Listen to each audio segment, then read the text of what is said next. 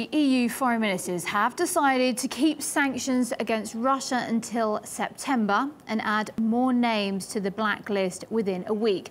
For more on that, let's now bring in Jonathan Steele, a columnist on international affairs from the UK's Guardian newspaper. Hello to you, sir. Thank you very much for joining us. Really appreciate your time, as usual. Let's go through this together. So, Victoria Nuland, she's described Ukraine as a battleground of NATO and a NATO front line. Does it mean that she admits to Russia's accusations the conflict in Ukraine is about cornering Moscow, then? Well, I suppose she does, but she's well known as a neoconservative.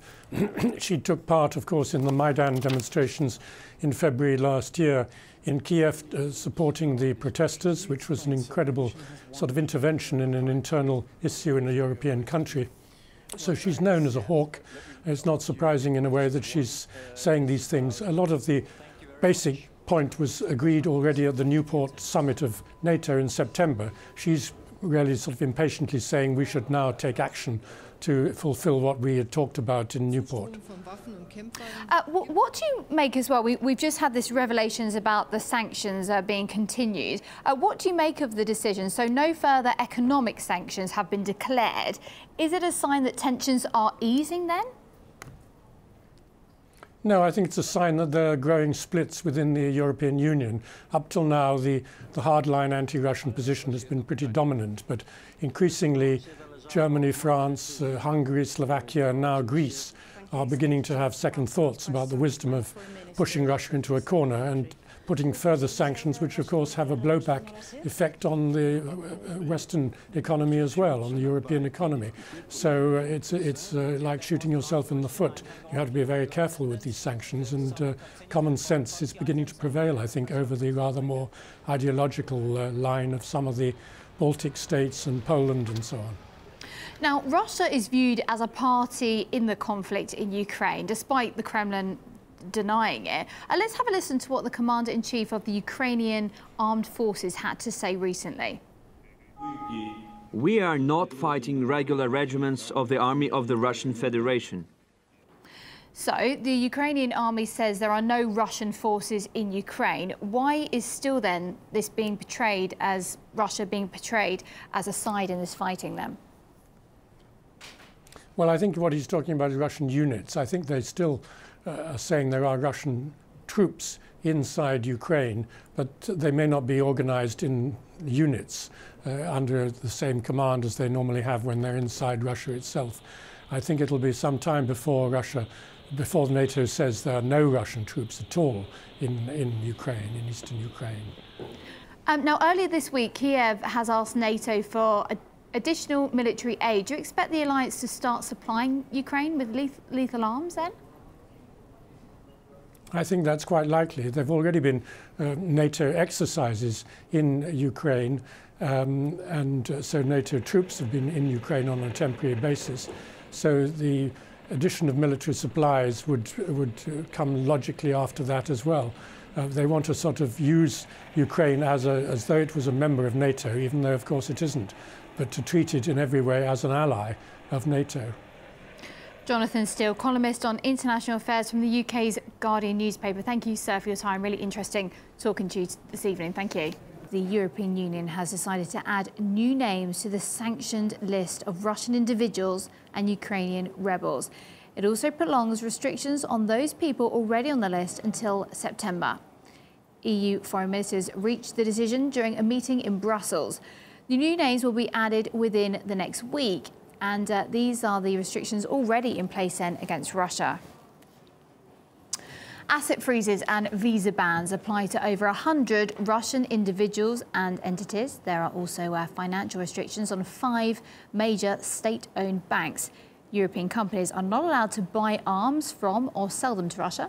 They're also banned from providing certain energy services like drilling or well testing for oil. And there's an embargo on Crimean products and investment in the region. The EU foreign ministers have decided to keep sanctions against Russia until September and add more names to the blacklist within a week. For more on that, let's now bring in Jonathan Steele, a columnist on international affairs from the UK's Guardian newspaper. Hello to you, sir. Thank you very much for joining us. Really appreciate your time, as usual. Let's go through this together. So, Victoria Newland, she's described Ukraine as a battleground of NATO and a NATO front line. Does it mean that she admits to Russia's accusations the conflict in Ukraine is about cornering Moscow, then? Well, I suppose she does, but she's well known as a neoconservative. She took part, of course, in the Maidan demonstrations in February last year in Kiev, supporting the protesters, which was an incredible sort of intervention in an internal issue in a European country. So she's known as a hawk.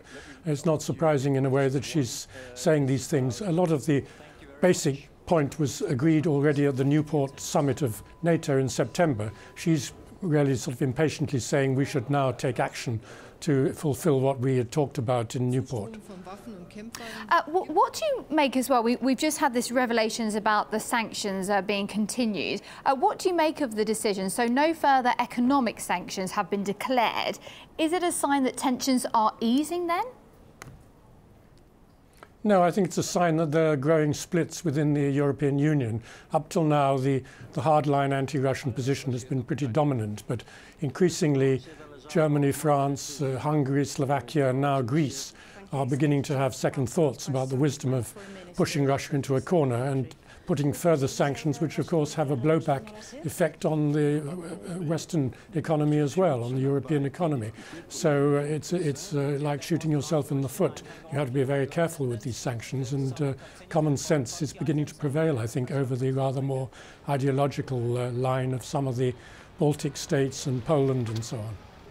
Now, Russia is viewed as a party in the conflict in Ukraine, despite the Kremlin denying it. Let's have a listen to what the Commander-in-Chief of the Ukrainian Armed Forces had to say recently. We are not fighting regular regiments of the army of the Russian Federation. So, the Ukrainian army says there are no Russian forces in Ukraine. Why is still then this being portrayed as Russia being portrayed as a side in this fighting then? Well, I think what he's talking about is Russian units. I think they still are saying there are Russian troops inside Ukraine, but they may not be organized in units under the same command as they normally have when they're inside Russia itself. I think it'll be some time before NATO says there are no Russian troops at all in Ukraine, in eastern Ukraine. Now, earlier this week, Kiev has asked NATO for additional military aid. Do you expect the alliance to start supplying Ukraine with lethal arms then? I think that's quite likely. There have already been NATO exercises in Ukraine, so NATO troops have been in Ukraine on a temporary basis. So the addition of military supplies would come logically after that as well. They want to sort of use Ukraine as though it was a member of NATO, even though of course it isn't, but to treat it in every way as an ally of NATO. Jonathan Steele, columnist on international affairs from the UK's Guardian newspaper. Thank you, sir, for your time. Really